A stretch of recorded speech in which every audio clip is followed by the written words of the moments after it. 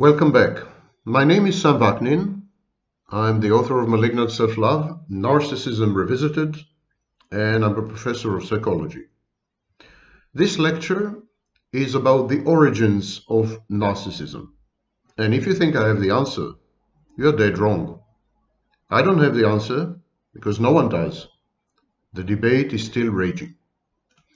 I will open with a quote authored by Ferenczi and Shandor in the book Notes and Fragments, in the article, Notes and Fragments, published in the International Journal of Psychoanalysis, Volume 30, in 1949. Listen well. A surprising fact in the process of self-splitting is the sudden change of the object relation that has become intolerable, a change from that object relation into narcissism. The man, abandoned by all gods, escapes completely from reality and creates for himself another world in which he can achieve everything that he wants.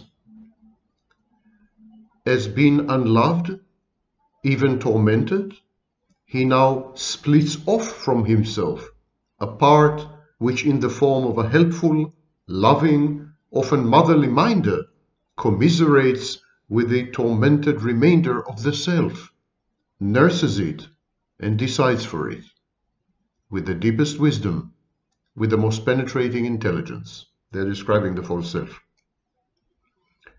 That part is a guardian angel that sees the suffering or murdered child from the outside. That part wanders through the whole universe, seeking help, invents fantasies for the child that cannot be saved in any other way. But in the moment of a very strong, repeated trauma, even this guardian angel must confess his own helplessness and well-meaning deceptive swindles. They're describing mortification. And then nothing else remains but suicide. Decades before mortification came on the scene, decades before we had adopted Winnicott's false self or as-if personality, decades before the modern knowledge of narcissism, these two, Ferenczi and Shandor, had actually described everything we know about narcissism. They had preceded and anticipated the language in the Diagnostic and Statistical Manual, the latest edition, edition 5, published only 7 years ago, in 2013. The DSM-5 had accepted that there is no such thing as a pure type, pure overt narcissist, pure covert narcissist.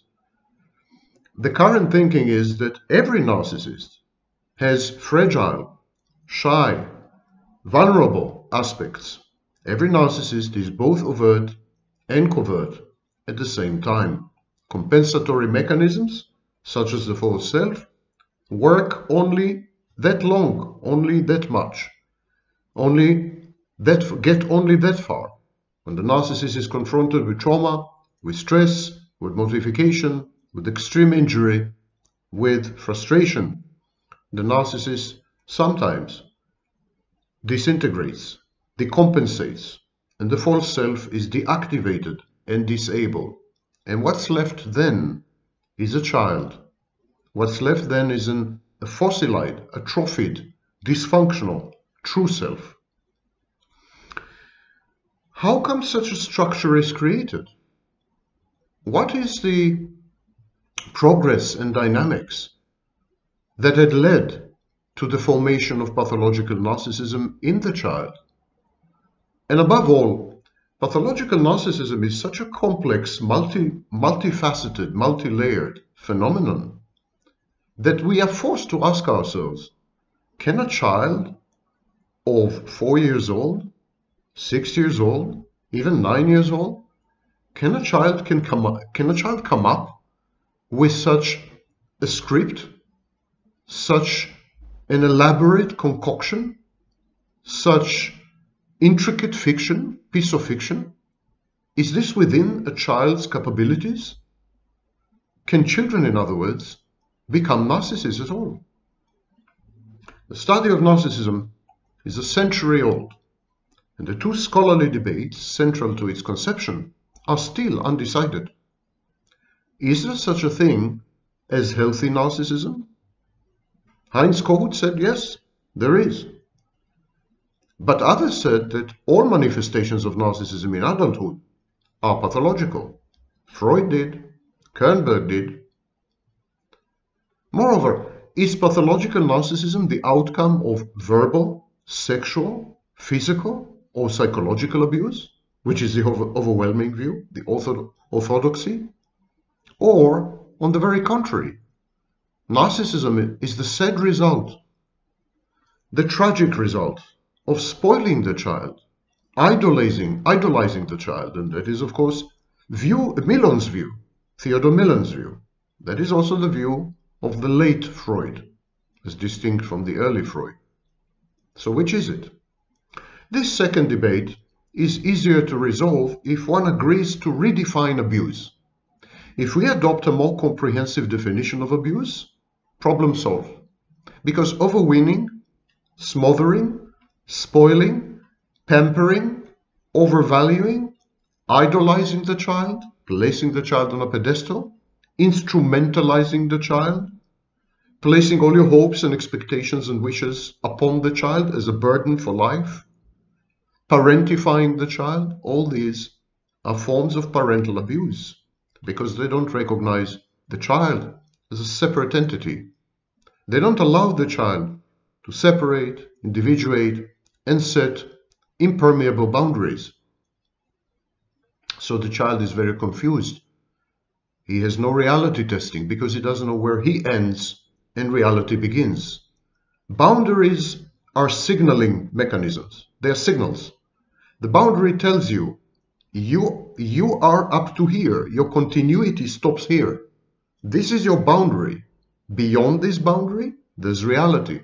But if your parents had prevented you from encountering reality, experiencing harsh, unforgiving, merciless reality, being exposed to criticism, disagreement, if your parents had cosseted you, ensconced you, cocooned you, prevented you from venturing out into the world bravely and grandiosely, if the parents did not allow you to separate and individuate because they were selfish, they were narcissistic, they were insecure, they had insecure attachment, they were absent, they were drug addicts, they were mentally ill, whatever the reason may be.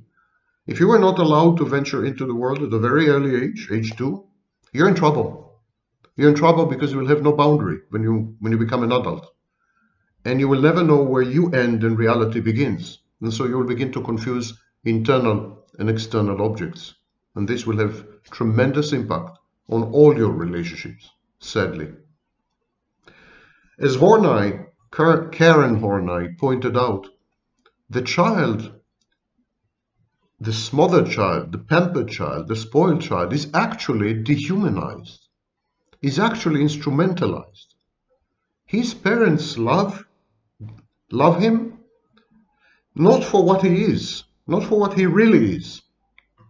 They don't love him as he is. They don't love his essence.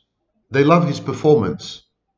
Such parents love their children for wish fulfillment, for what they imagine them to be, for parentifying them, for a function. The love of these parents is conditional upon performance. It's not unconditional love. They demand the fulfillment of dreams and frustrated wishes from the child. The child becomes the vessel of his parents' discontented lives. You know, the winter of discontent is the child. The child becomes a tool, the magic brush with which they can retouche and transform, airbrush away their failures into successes, convert their humiliation into victory and their frustrations into happiness. The child is never allowed to become his or her own person. There is a process of enmeshment, engulfment. There's a process of merger and fusion, which is extremely unhealthy. Rebellion against this mistreatment, defiance, and dissidence is what we call narcissism. Acceptance of this kind of maltreatment is called codependency. The child is taught to ignore reality and to occupy the parental fantastic space. This is the narcissist's first shared fantasy.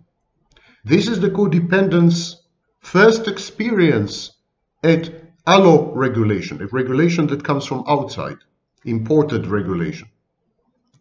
Such an unfortunate child feels omnipotent and omniscient, perfect and brilliant, worthy of adoration and adulation, and entitled to special treatment. He doesn't have to do anything. He just has to be. He just has to be. Just being, his mere existence, warrants all these unique gifts. The faculties that are honed by constantly brushing against bruising reality, faculties such as empathy, compassion, a realistic assessment of one's abilities and limitations, boundaries, personal boundaries, realistic expectations of oneself and of other people, teamwork, social skills, perseverance, resilience, goal orientation, not to mention the ability to postpone, delay gratification and to work hard to accomplish it, to achieve it. All these are lacking or missing altogether. This is the toolbox of life.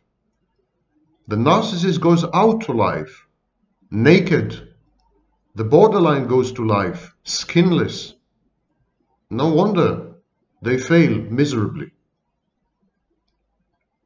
The child, thus mistreated, when he turns adult, he sees no reason to invest in his skills and education, for example. He is convinced that his inherent genius should suffice. His genius will shine through. Why does he need to embellish it with academic degrees when we discuss education? His flights of fancy and creativity should compensate for his indolence, unreliability, lack of responsibility, incompetence at work. That's how he sees it. And his mere being, his mere existence should be enough for his intimate partner. That's intimacy. That's the intimacy he offers. He doesn't feel that he needs to invest in the relationship, to work hard, to commit, to plan ahead, and then to execute his plans and keep his promises. He doesn't see any of this as a necessity. He feels entitled for merely being. It's not like healthy people. Healthy people do feel entitled, but for actually doing something. He feels entitled for existing. It's reminiscent of the nobility, aristocracy in previous centuries. These people felt entitled not by virtue of any merit, acquired skill or something, but they felt entitled as the inevitable foreordained outcome of a birthright. They were born to the right family, so they're entitled. End of story. They're entitled by virtue of carrying the genes forward. The narcissist, in other words, is not meritocratic, but aristocratic. And in a largely meritocratic society, and even, I would say, a malignantly egalitarian society, the narcissist is hopelessly anachronistic, hopelessly out of date, out of his depth, and out of effective tools for management. So the mental structure of the narcissist, while exuding amazing strength, incredible sang-froid, cold-headedness and resilience and power, and whatever, radiating all this, broadcasting all this, virtue signaling in a way, power signaling. In effect, the mental structure of the narcissist is brittle, fractured, fragmented, numerous fault lines are running through it. Endless temblors and tsunamis. It's a very, very disturbed, vertiginous landscape. It's susceptible to criticism and disagreement, susceptible to contrarian, countervailing information, subject to biases such as confirmation biases and cognitive deficits such as grandiosity. Primitive defense mechanisms, which are typical of infants younger than age 2, operate in the narcissist constantly. Defense mechanisms such as splitting, denial, and projection. The narcissist is vulnerable to the incessant encounter, incessant brushing against a harsh, intolerant world. No one is going to take, no one is going to tolerate the narcissist's misbehavior for long. Sooner or later, he's going to lose the elections. Deep inside, narcissists of both kinds, narcissists who were wrought by classic abuse, sexual abuse, verbal abuse, physical abuse, and narcissists who were created via being idolized. Narcissists yielded by being put on a pedestal. Narcissists who are the outcomes of spoiling and pampering. Both types of narcissists feel inadequate. They feel the empty core. They feel phony. They feel fake, inferior, and deserving of punishment. They know that the false self is false. They are imposters. What you see is not what you get. They put up a facade, false advertising, and they capture the innocent. They convert them to the cause within a shared fantasy, but all the time, throughout this process, which can last decades, throughout this process, they know deep inside that everything is founded on the quicksand of deception. And this is, I think, Theodore Millon's very essential mistake. I'm a big admirer of Theodore Millon. He is the greatest classifier and categorizer of personality disorders. He has introduced order into this very messy field. But when it comes to narcissists, he had committed a mistake. Millon has made a distinction between several types of narcissists. He wrongly assumed that the classic narcissist is the outcome of overvaluation, idolization, and spoiling. And so he said that classic narcissist is possessed of supreme, unchallenged self-confidence. The classic narcissist, said Theodore Millon, is devoid of any self-doubt. According to Millon, it is the compensatory narcissist that falls prey to nagging self-doubts, feelings of inferiority, and a masochistic desire for self-annihilation, self-defeat, self-punishment, self-trashing. That's Millon's distinction between overt, grandiose, classic, and compensatory, which to some extent is coterminous with covert narcissists. And yet, while the distinction is valid typologically and diagnostically, the etiology is wrong and unnecessary. There's only one type of etiology. There's only one type of narcissist, regardless of the etiology. There are two developmental paths to this single type. So the etiology could be different, but the etiologies converge on a single type. In all types of narcissists, all narcissists are besieged by deeply ingrained, though at times not conscious, feelings of inadequacy. Where Millon made a distinction between the supremely self-confident, never self-doubting, in-your-face, defiant, I'm the best, I'm the greatest narcissist, Donald Trump style, and a compensatory, self-doubting, inferior, masochistic narcissist, which he called compensatory. Yeah, so he made this distinction between these two, and he attributed these two subtypes to different etiologies, different developmental paths. But the distinction is artificial and wrong. There are two etiologies. There are two developmental paths. That part is true. But they converge on a single type. How this type manifests, how it is expressed, how it presents itself, creates the illusion of a difference. But actually, there's no difference. All narcissists are grandiose. All narcissists are disempathic.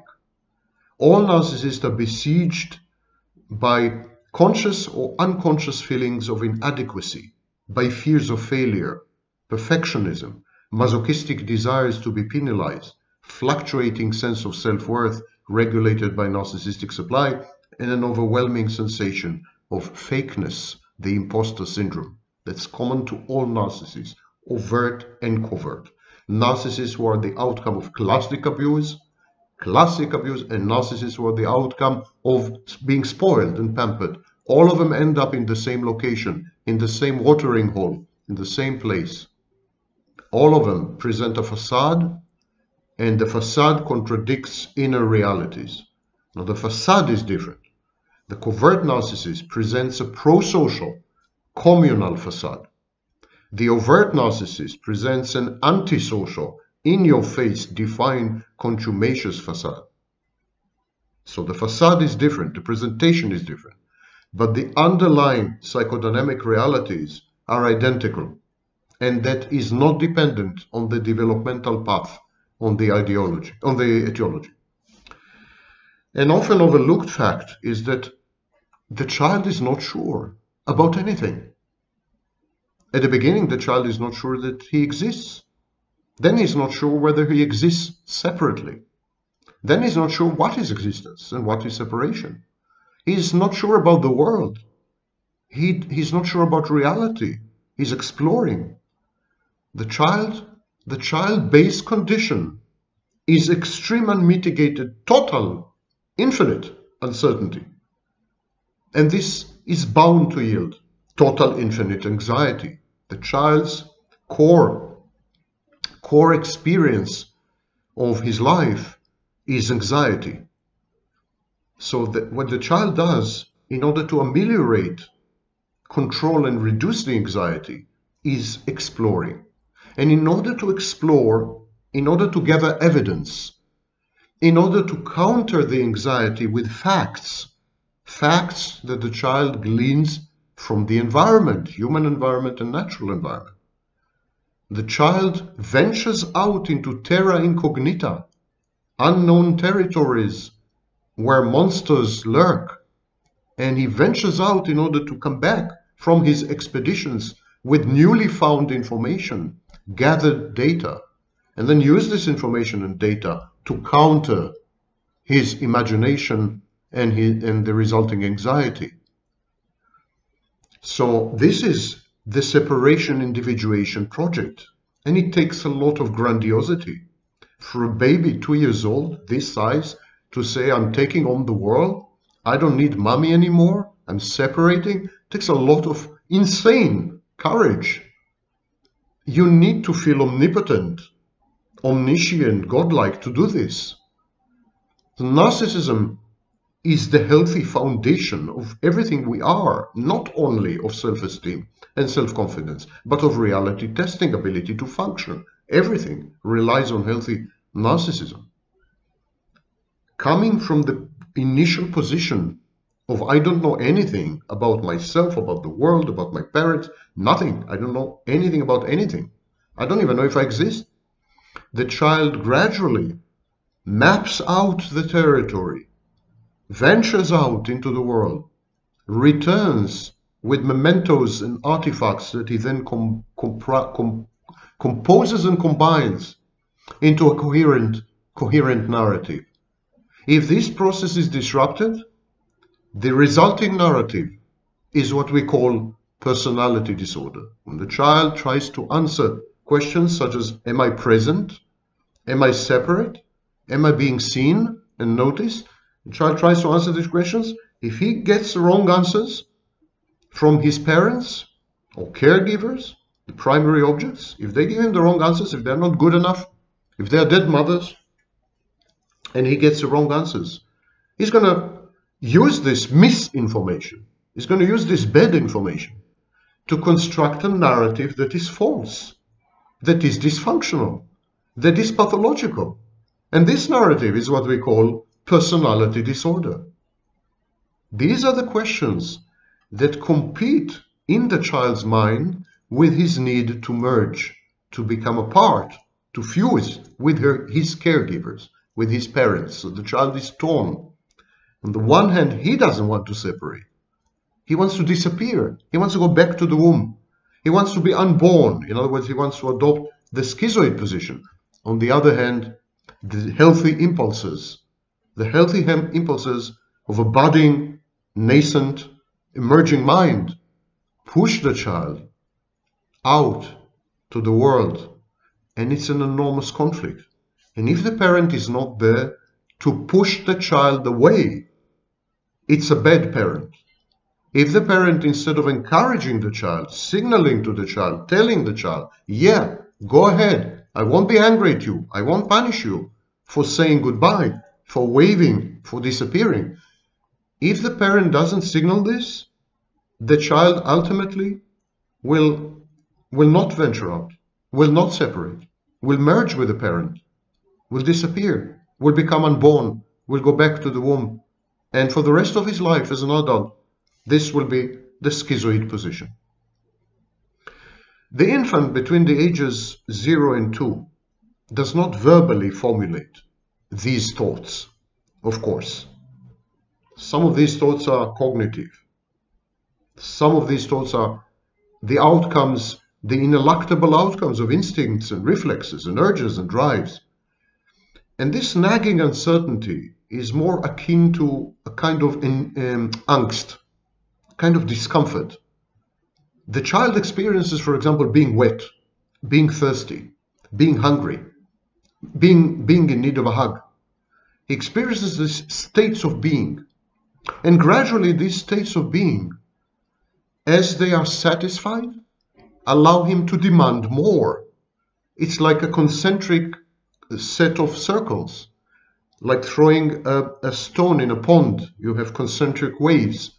The child makes initial demands. If they're satisfied, he makes more demands. If they're satisfied, he makes more demands. And as the waves expand, the child goes out to the world. But what happens if the initial demands are not met? The child is wet, no one takes care of him. He's thirsty, no one gives him water. If he's or milk, if he's hungry, no one feeds him. He's abused, he's rejected, or on the very contrary, his needs are ignored because he's being instrumentalized or objectified.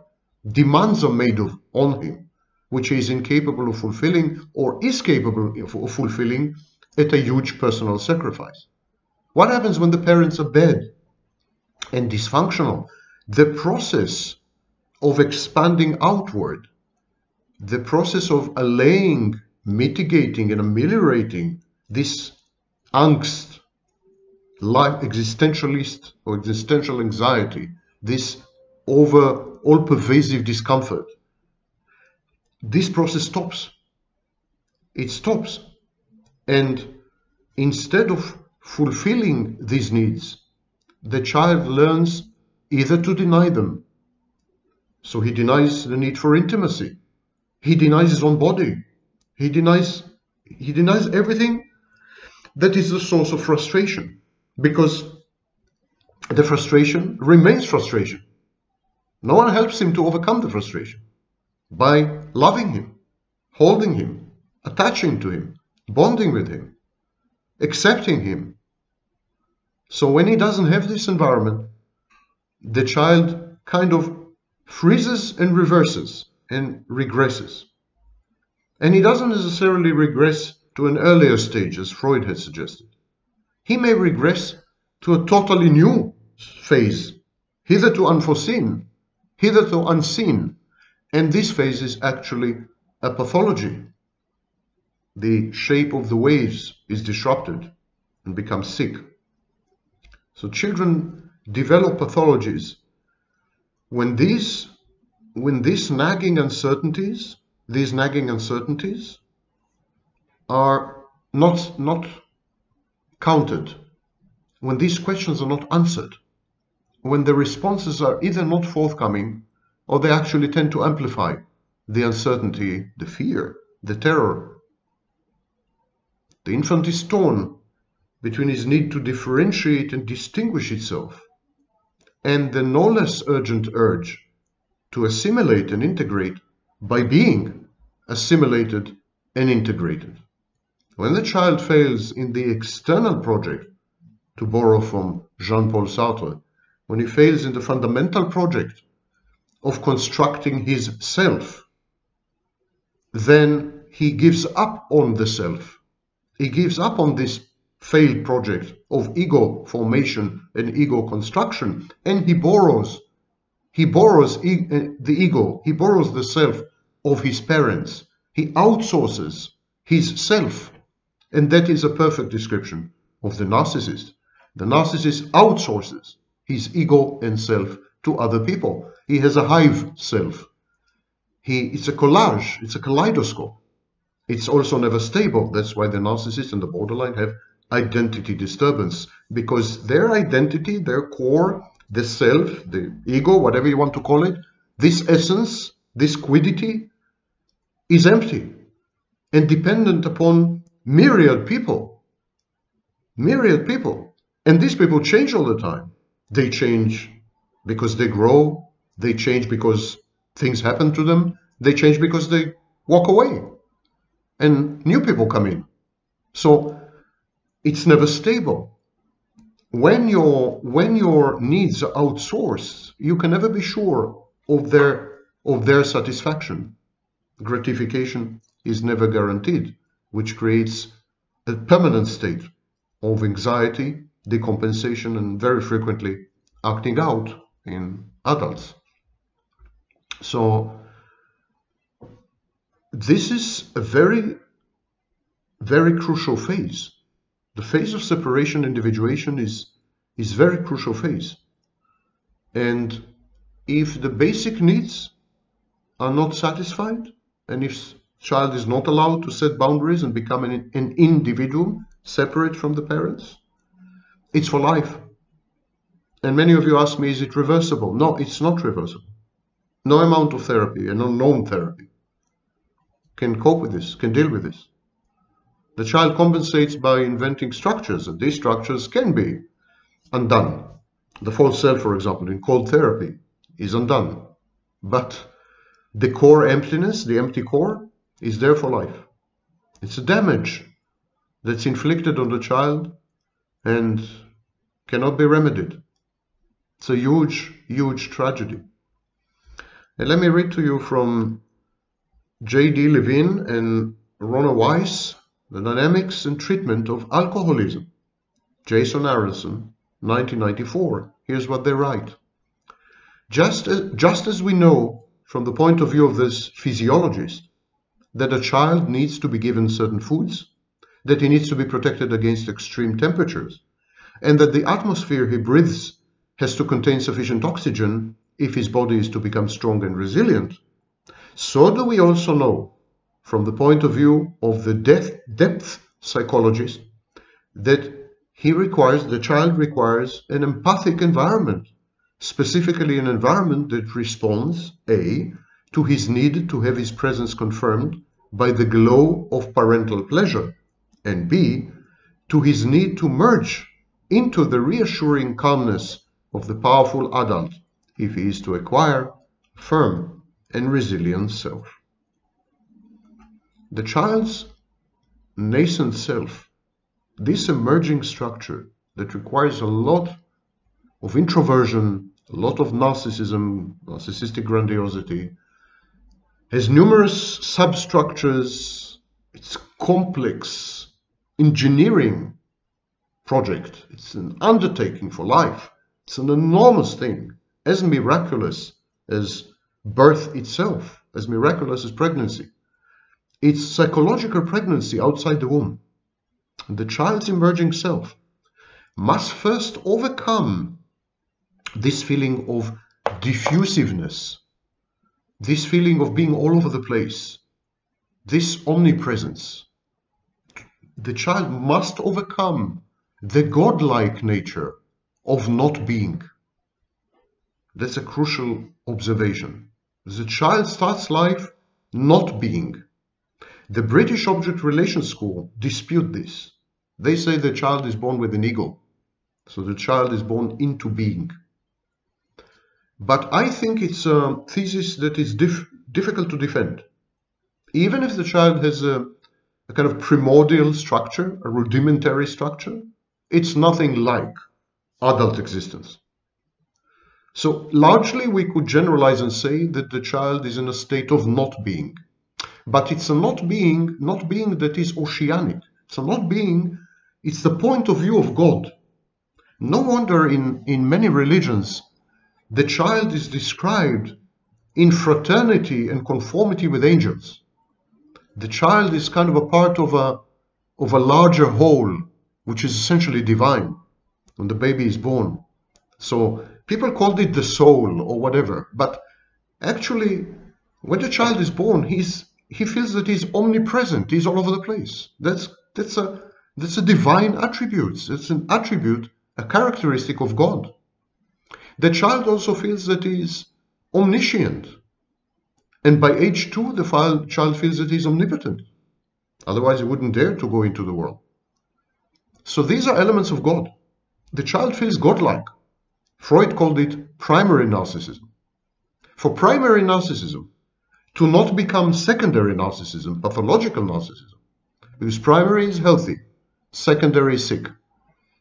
To not transition from primary to secondary, from healthy to pathological, the child needs to give up the extremely self-soothing and self-comforting illusion and delusion that he is God. He needs to give up these elements. He needs to overcome, for example, the diffusiveness of whatever self or ego he has. He needs to realize that his self is much smaller, much more confined to him, to himself. So he needs to contract. In the Kabbalah, God, in order to create the universe, contracts. It's called in Kabbalah Tzimtzum. God becomes smaller to kind of make place for creation. It's the same with the child. All religions are metaphors of the human condition and of human psychology. The child contracts in order to leave place or to give place to the emergence of a new structure, which is far more realistic and far more limited, which is the self. The child must overcome the omnipotence by proxy, because by fusing and merging with the parental figures, the child feels omnipotent because mommy and daddy are gods. They're gods. They're all powerful. They're all knowing. They're infallible. They never make mistakes. So if I merge with them, I'm God. I will have the same qualities. So there's a huge impetus, a huge incentive, a great reason to remain merged and fused with the parental figures. Because by implication and vicariously, you acquire their properties, which are the properties of God. The child doesn't realize that his parents are human, they make mistakes, they have flaws, shortcomings. To him, as far as the child is concerned, his parents are perfect. So if he becomes one with his parents, he's perfect. And he wants to be perfect. Who doesn't? But he has to give it up. The process of maturation, the process of the formation of a healthy self, is a process of losses, traumatic losses, starting with birth. It's all one major trauma. The human condition is a post-traumatic condition. The child must overcome the diffusiveness of his self, the fact that his self is everywhere, like God. He must overcome his identification with his parents who are godlike. He must give up his divinity. He must give up his divinity to become human. Kohut says that parents perform the functions of the self for their child at the beginning. As I said, the child outsources his self and his ego to his parents. He needs to reclaim his ego, reclaim his self, take it back from his parents. It's a painful process. It's also a terrifying process. Because remember, initially, the functions of the self and the function of the ego are performed by the parents. The child doesn't have a first-hand experience of what it means to have a self, what it means to have an ego. He's not trained. He doesn't know how to do it. He doesn't know how to do self. He doesn't know how to do ego.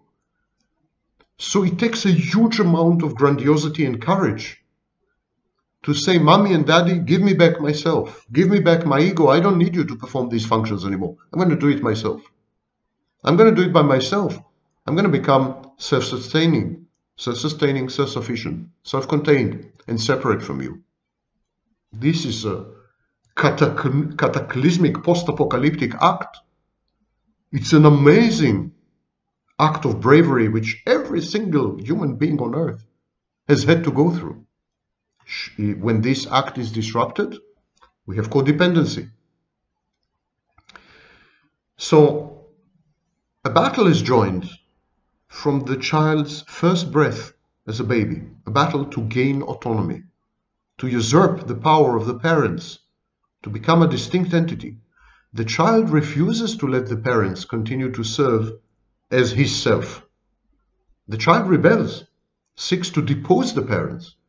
It's a coup, psychological coup, seeks to take over the functions of the parents. The better the parents are at being self-objects in lieu of the child's self, the stronger the child's self becomes, and the more vigorously it fights for its independence. And that's the irony in parenting. A good parent is a parent who pushes the child away. The stronger the rebellion of the child, the more defiant the child, the more vigorously grandiose the child. I'm talking about small child, 2, 3. It's a sign of good parenting. Good parents create strong, resilient, insistent, defiant, autonomous children. And these children just want to walk away. And the child should be happy to see their backs, because that's mission accomplished, having created a healthy individual. The bad parents don't let the child go. Don't allow the child to move on. Insist to continue to perform functions for the child, including the functions of the ego, the functions of the self. There's a fight for independence going on, a war of independence, and the parents are the colonial power. A good colonial power fosters, engenders, and encourages independence in the subjects of the empire.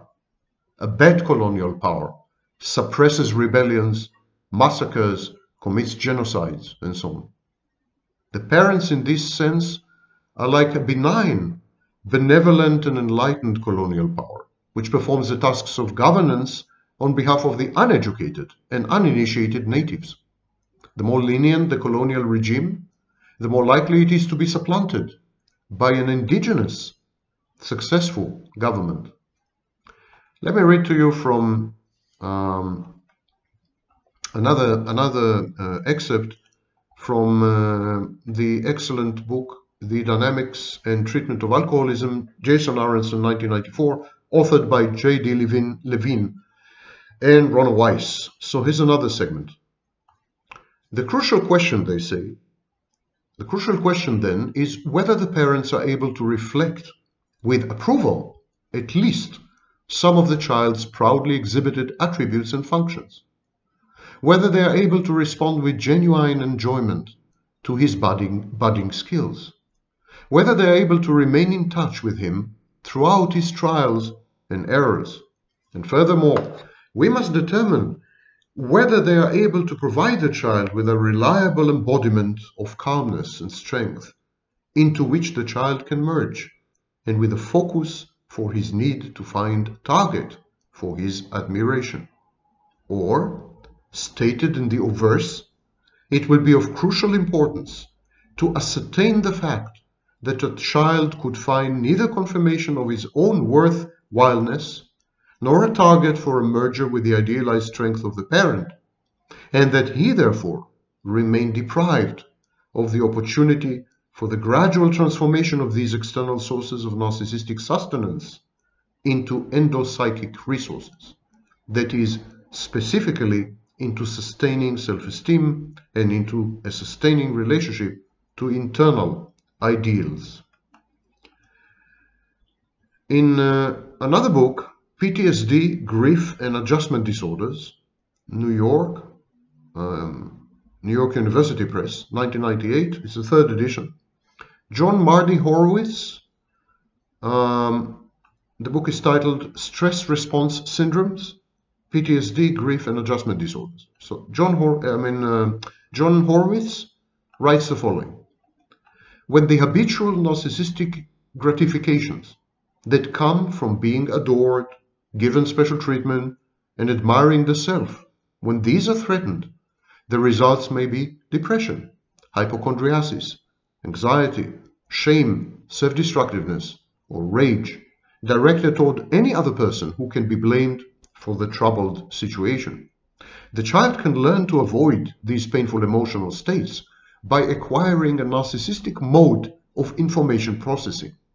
Such learning may be by trial and error methods, or it may be internalized by identification with parental modes of dealing with stressful information. This is a very long way of saying if the parent is narcissistic, the child may choose to emulate the parent. Narcissism is fundamentally an evolved version of the psychological defense mechanism known as splitting. The narcissist does not regard people, situations, entities, political parties, countries, races, his workplace, anything. He doesn't regard them as a compound of good and bad elements. The narcissist is an all or nothing, black and white, good versus evil, morality play, primitive machine. And machine is a common metaphor among narcissists. So it's dichotomous thinking. The narcissist either idealizes his objects or he devalues them. At any given time, the objects are either all good or they are all bad, all, 100%. The bad attributes are always projected, displaced, or otherwise externalized. The good attributes are internalized in order to support the inflated, grandiose self-concepts of the narcissist and his grandiose fantasies, and in order to avoid the pain of deflation, disillusionment, and mortification. The narcissist's earnestness and his apparent sincerity make people wonder whether he is simply detached from reality, no longer with us, on the 9th cloud, cloud 9, unable to appraise reality properly. Is this the case? Is it simply delusional? Is narcissism a case of delusional disorder? Or is the narcissist willingly and knowingly involved? Does he distort reality on purpose, deliberately? Does he reinterpret it, gaslighting? Does he subject it to his self-imposed censorship? Is it all one big ploy or scheme? Is it a conspiracy of sorts? And of course, the truth is somewhere in between. The narcissist is dimly aware of the implausibility or improbability of his own constructions. He's not an idiot. The narcissist hasn't lost touch with reality. His reality testing is impaired, but he's not delusional. But the narcissist is less scrupulous, is less inhibited in remolding reality, reframing reality, lying a bit, fake it till you make it, this kind of thing. His relationship with reality and with the truth is tenuous. Reality and truth are instruments to be leveraged, used and abused. He's goal-oriented. And in the pursuit of his goals, narcissistic supply, if he's a narcissist, in the pursuit of these goals, reality and truth are not obstacles. They are raw materials. They can be molded, sculpted. The narcissist is adept at ignoring uncomfortable angles, countervailing information, challenging data. He has what we call confirmation bias. And I want to read to you an excerpt from the same book by Horowitz. The disguises are accomplished by shifting meanings and by using exaggeration and minimization of bits of reality as a nidus for fantasy elaboration. The narcissistic personality is especially vulnerable to regression, to damaged or defective self-concepts on the occasions of loss of those who have functioned as self-objects. When the individual is faced with such stress events, criticism, withdrawal of praise, humiliation, the information involved may be denied, disavowed, negated, or shifted in meaning to prevent a reactive state of rage, depression, or shame. And the second psychological defense mechanism which characterizes the narcissist is the active pursuit of narcissistic supply. The narcissist seeks to secure a reliable, regular and continuous supply of admiration, adulation, affirmation, attention, being feared. Attention is the core. As opposed to common opinion, which had infiltrated the YouTube self-imputed expertise, the narcissist is content to have any kind of attention, good attention, bad attention. If fame cannot be had, notoriety would do. The narcissist is obsessed with his narcissistic supply. He is addicted to it. His behavior in the pursuit of supply is impulsive and compulsive. And I want to read to you again from Horowitz. The hazard is not simply guilt, because ideals have not been met. Rather, any loss of a good and coherent self-feeling is associated with intensely experienced emotions, such as shame and depression, plus an anguished sense of helplessness and disorientation. And to prevent this state, which I call mortification, yes? To prevent this state, the narcissistic personality slides the meanings of events in order to place the self in a better light. What is good is labeled as being of the self, internalized. Those qualities that are undesirable are excluded from the self by denial of their existence, disavowal of related attitudes, externalization, and negation of recent self-expressions. Persons who function as accessories to the self may also be idealized by exaggeration of their attributes. Those who counter the self are depreciated. Ambiguous attributions of blame and a tendency to self-righteous rage states these are conspicuous aspects of this pattern. Such fluid shifts in meanings permit the narcissistic personality to maintain apparent logical consistency while minimizing evil or weakness and exaggerating innocence or control. As part of these maneuvers, the narcissistic personality may assume attitudes of contemptuous superiority towards others, emotional coldness, or even desperately charming approaches to idealized figures. I couldn't say it better, so I will end the lecture. Thank you for listening.